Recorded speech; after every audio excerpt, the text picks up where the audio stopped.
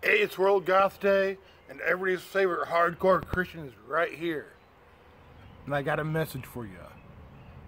Get ready for some hardcore truth.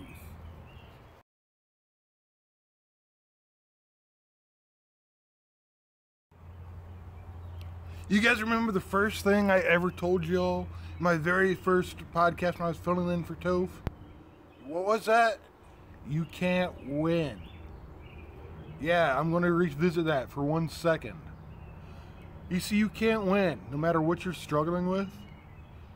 But you can either tap out, and you can either tag out and let God take care of it, or you can tap out if you're wrestling against God.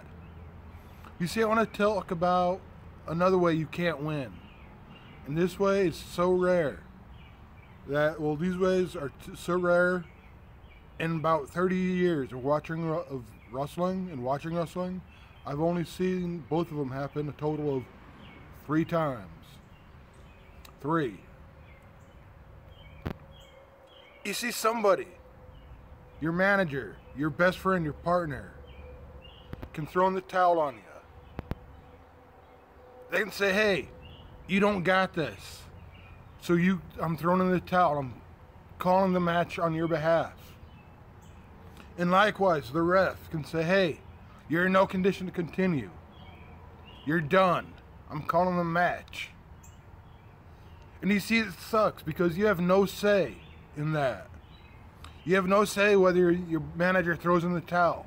You have no say on whether the referee, decides to call the match because you're too injured. It's funny. Like I said, both of these I've only seen happen 3 times. 2, I've seen somebody tossing the towel on with somebody else, and once I've seen the ref stop the match. But I think that happens a lot more to us in real life. Instead of the melodrama that is pro wrestling. In real life, I think all too often, our friends throwing the towel on us and say, you know what, I'm just done with you. All too often, I think somebody stops the match, on behalf because they think we're too injured, that we can't continue, that we can't go on. And in real life, that sucks. But it happens quite a lot, doesn't it? Y'all know exactly what I'm talking about. And I don't have some deep, wise, insightful, truth to give you guys on that. I don't have some profound way to get over that or to deal with that. I don't have any real answers other than that it's painful and it hurts.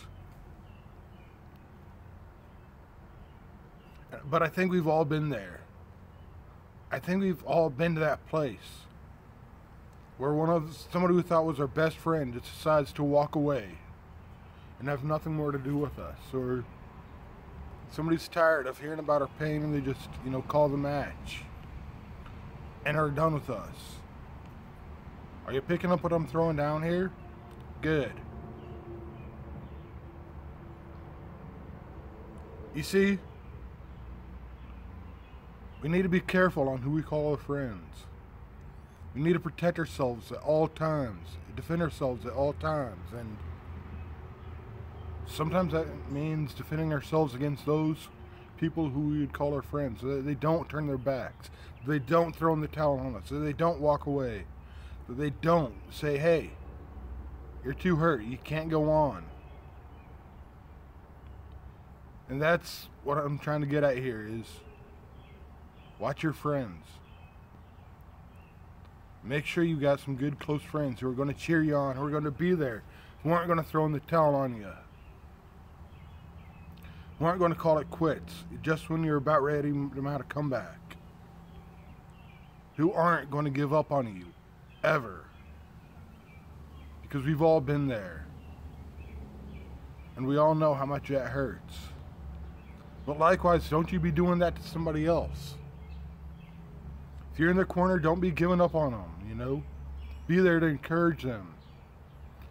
Be there to cheer them on. Don't ever throw the towel on them. And don't ever say that they're too injured and you're too tired of dealing with it.